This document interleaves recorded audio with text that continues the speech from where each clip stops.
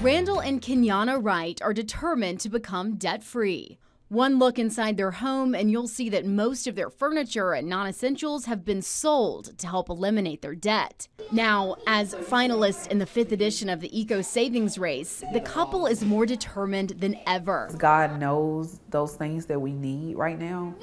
And God knows that we've sacrificed almost everything to crawl out of this. He sees that we've just given up everything. We're down to the bare minimum. And we are doing our budget on the bare minimum as well. Sacrifices are even felt when it comes to the Wrights' drinking water. I told my wife the other day, I said, it's hard for me to drink regular water. I said, I'm gonna buy me some flavored water.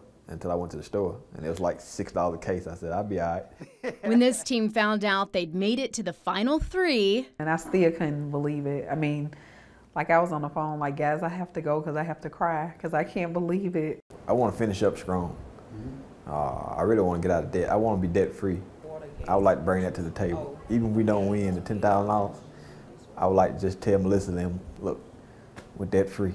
We did it. I think just using those strategies with budgeting and prayer, I think we'll conquer.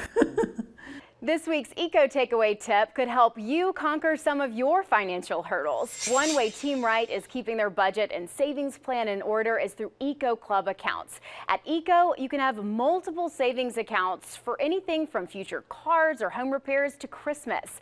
Now, club accounts keep you organized and on track to meet your goals while also earning interest. You can follow along with all the teams at ecosavingsrace.org. I'm Lillian Lalo with CBS 42 Community.